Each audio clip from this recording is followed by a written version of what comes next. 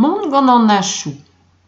Deuet e oa herve ar gal da Genperle e stal leorioù Pennad evit kount a kaoz divar e leor diveza.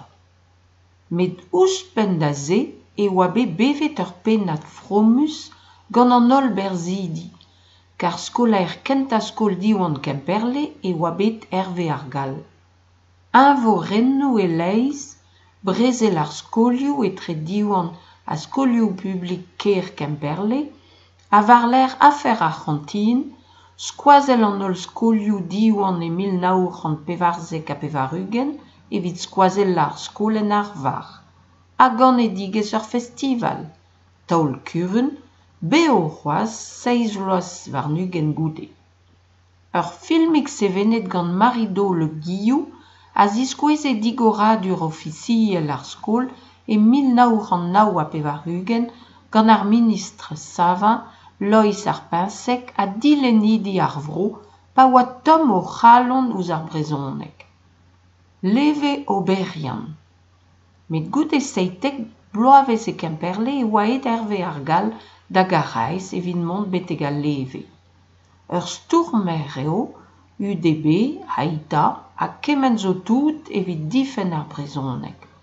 Manifestadegou, aloubadeg radio bleu breizizel, setu ur vuez nevez goude hini ar skolaer, istorour ar vro, gant 3 leor embannet, annek edechu, dan e velou ie, a goun istor ar vretonet da vare ar pennadoù ruz, gant komzou gwir a fedou gwir, Loig pamzek ar brezel braz an eil brezel bet.